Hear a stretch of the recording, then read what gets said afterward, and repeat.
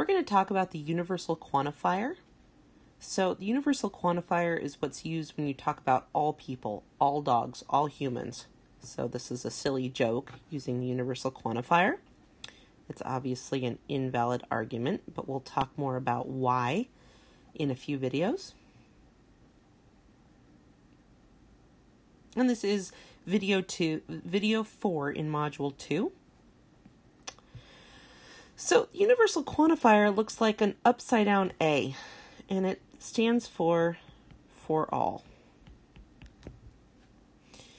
So in our video, or in our argument from the previous video, we had this argument. We said all men are mortal, Socrates is a man, and Socrates is mortal. But we weren't sure how to deal with this all men part. Right? So that's going to be using a quantifier. So another way of writing this, all men are mortal, is to say that for all humans, H is mortal. Right? Further, we can extend this. We can simplify it even further and say for all H in the set of humans, H is mortal. Here, H is the set of all human beings.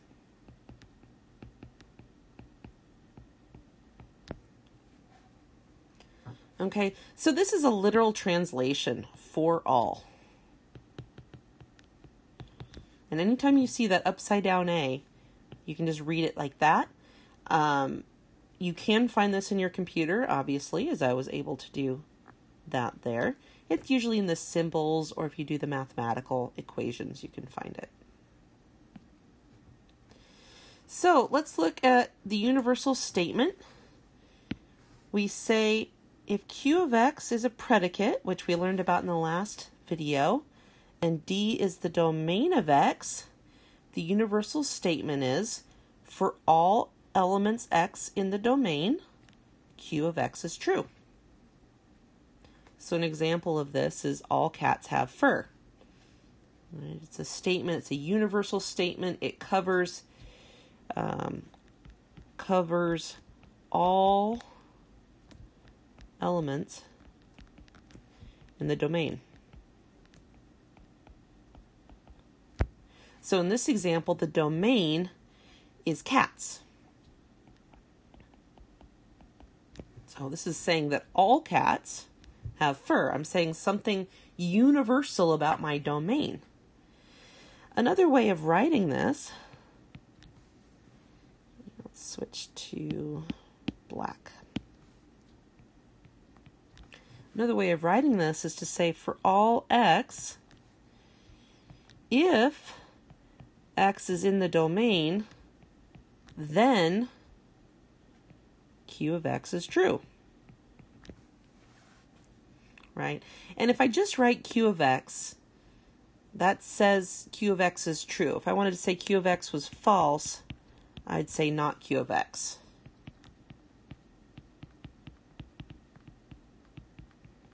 So if I just say Q of X, this means Q of X is true. Right? So I'm saying for all the elements X, if X is in our domain, then the quantifier is true for X. In other words, our domain is a truth set for our quantifier.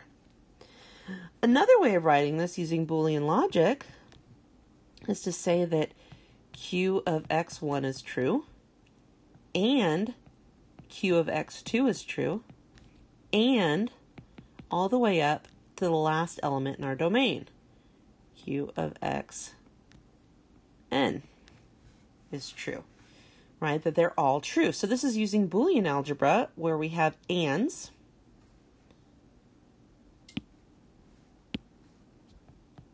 We have and, so this is a conjunction of quantifiers. And we're saying It's true for every element in our domain. And again, this is called the universal statement.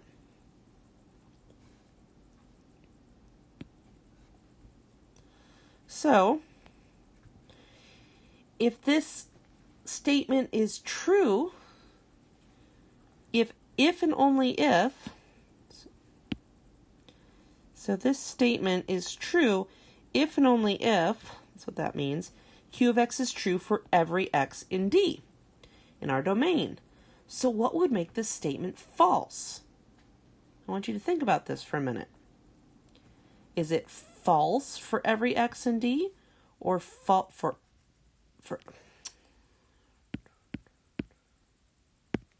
it false for every X in D, or false for some X in D?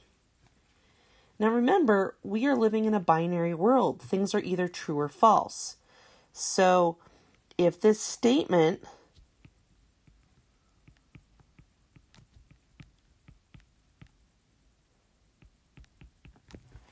is false, what does that mean? Well, there's only two possibilities. It's either true or false. So if it's true, we know that every X in the domain makes it true. So it's tempting for people to say that the solution here is A, that it's false for every element of the domain.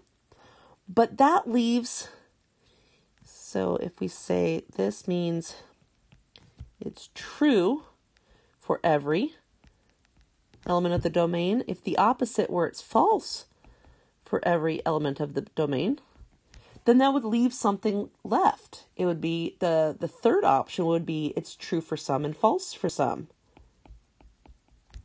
But that would mean there were three options. And there's not three options. There's only two options. So the opposite of it's true for everything is actually that it's only false for some. Now, some could be all.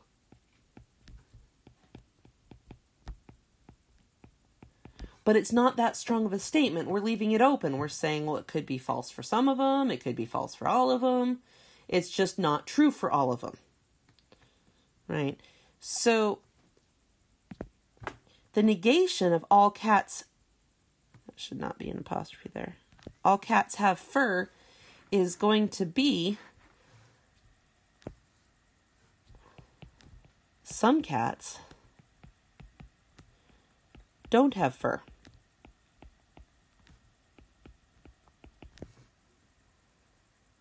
Okay, so this is a subject that's tricky for a lot of people. It's confusing for a lot of students.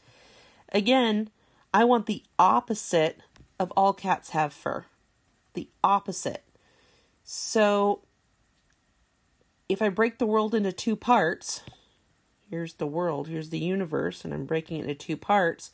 Here's the part that says all cats have fur. And what's left? Well, there are some cats, maybe all cats, but some cats don't have fur. If we have a binary decision, these are the only two choices. Right? And in fact, the negation is correct. So this is in fact the truth statement. Remember, a negation, each that's what I'm looking for.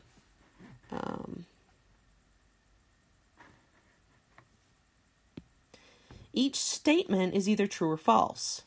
So if the negation is false, then that must mean, or if the original statement is false, then that must mean that the negation is true, and vice versa. There's only the two choices. So here are some pictures. I love this one of a hairless cat. Now, of course, you could argue that it still technically has hair, right? It is a mammal. It's got hair in its tail. It's got whiskers. But for the purposes of this example, I think it works. So let's do another example, a numerical example. I want to consider this statement that for all x in the domain, x squared is greater than or equal to x. and our domain is the numbers 1 through 5. So how would I show that this statement is true? This is a universal statement.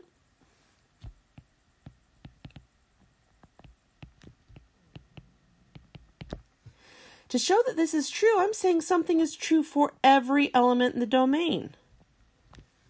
Well, okay, so I need to go through every element in the domain and show that this statement holds.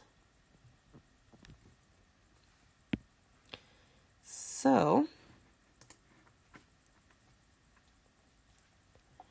we're going to look at this first element in the domain, and I'm going to say, for 1 squared is greater than or equal to 1 is the same as saying 1 is greater than or equal to 1, which is true. Okay, now let's look at the second element in our domain. 2 squared is greater than or equal to 2. And again, I'm just substituting it in to my statement here. And this, if we simplify, this is 4 is greater than or equal to 2. That's also true. And now number 3. We have to go through to prove that this statement is true. It's a universal statement, so I'm going to have to walk through every element in the domain. So this is 9 is greater than or equal to 3. That is also true.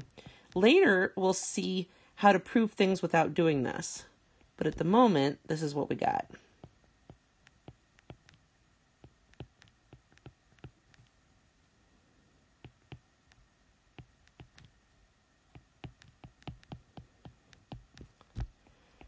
Finally,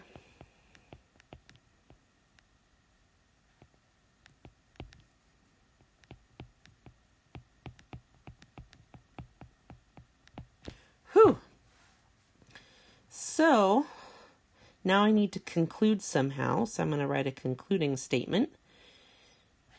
Therefore, since x squared is greater than or equal to x for every x in our domain, the statement for all x in the domain, x squared is greater than or equal to x, is true. Now, this, not surprisingly, is called a proof by exhaustion.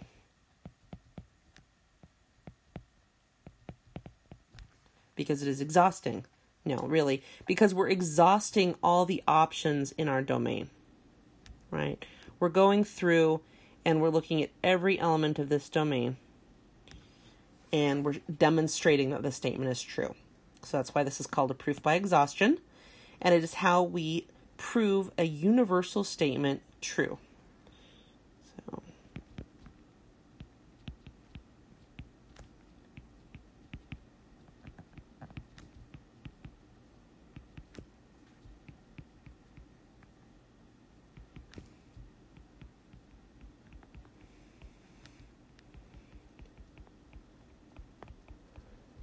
now, obviously, this wouldn't work if I said the domain was all integers or all positive integers.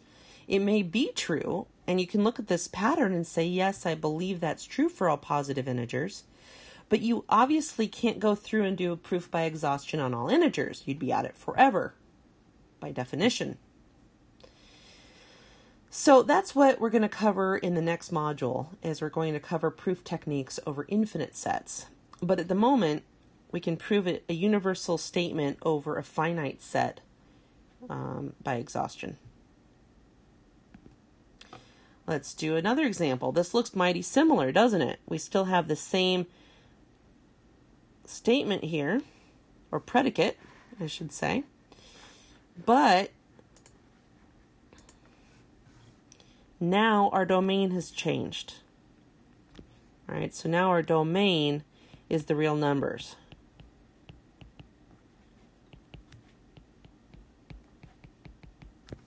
Okay, and we want to show that this is false. So when we were doing the integers before, we could see all the ways that it made it true with numbers 1 through 5. Can you think of a real number that would make this false? Well, we could try like -2.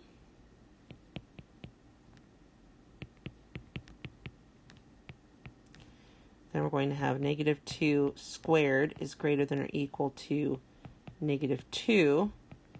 This works out to 4 is greater than or equal to -2. Well, that's correct. So that's true. So that doesn't help me prove this is false. Now, do I have to go through every real number to prove this is false? No, all I need to do is find one example. This is called a proof by counterexample. If I can find one example that proves this false, then I'll be done. So -2 didn't work. Let's erase that. Let's try another one. Maybe I'll try a fraction.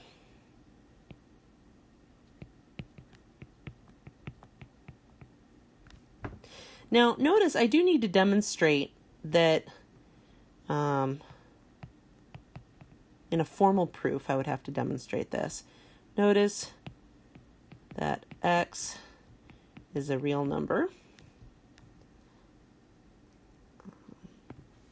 And I may have to use a definition of what is a real number if I want to be really formal. At the moment, I'm just going to say we are in our domain. That's what I'm doing here is, yes, x is in the domain.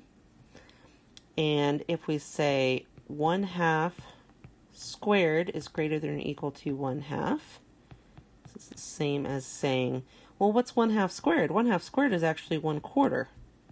Is 1/4 greater than or equal to 1/2? No, this is false. So I found a number, x, that's in my domain, and I've showed that the statement does not work, or the predicate does not work for that value of x. So I have proved that this universal statement right here, and this is a statement, not a predicate, because I'm specifying the elements that can be set into it. So this is called a universal statement. I'm demonstrating that it's false. So I can conclude by saying, therefore, since x squared is not greater than or equal to x for some x in the domain of real numbers, this statement for all x in the real numbers, x squared is greater than or equal to x, is false. Okay, and again, this is how we to prove a universal statement false. We use a proof by counterexample.